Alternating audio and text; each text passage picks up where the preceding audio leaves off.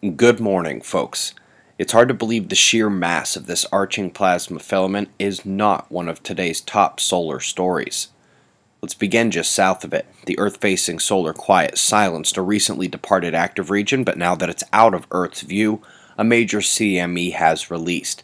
I wouldn't say it is a kill shot missed, it's not moving fast enough, but this would have produced significant geomagnetic storms if it had come our way. Speaking of the Earth-facing solar quiet, the next test is afoot. The incoming active region has been throwing a tantrum just behind the limb, and a few hours ago she let out a cry that produced a wholly benign but utterly gorgeous motion of ionized iron and ionized helium that was part CME and part coronal recapture, 100% beautiful. Beyond those events, we're also beginning to monitor the Earth-facing filaments destabilizing. Even though this one is diving back down to the sun, the others could release due to the disruption. Just now getting over to spaceweathernews.com, despite those pops, the X-ray solar flaring remains in low C range. We have a flurry of sunspot production on the north.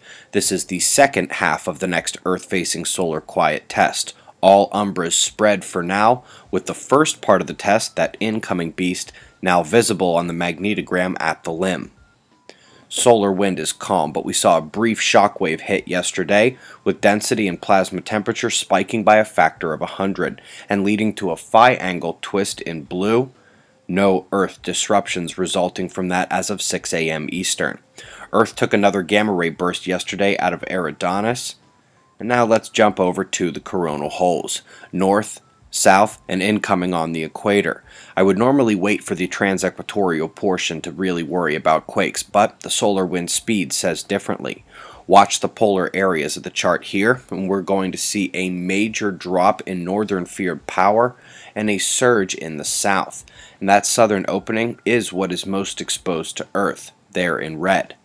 Quake Watch didn't get to drop down for long, but the data is what the data is.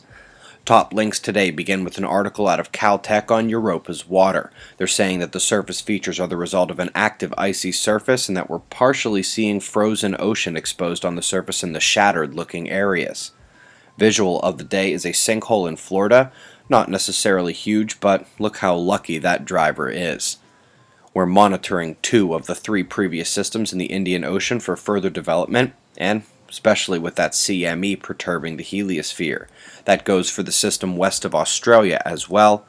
Eyes on that one. Folks, if somehow you didn't hear, our book is now available. The links are found here and at the websites.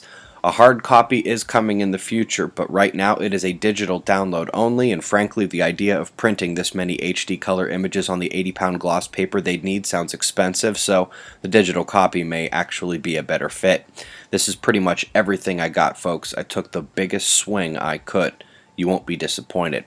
We're rolling out the radar forecast in our top viewer locations and shots of our star to close. It's 6:20 a.m. Eastern Time, and that's the news. Eyes open, no fear. Be safe, everyone.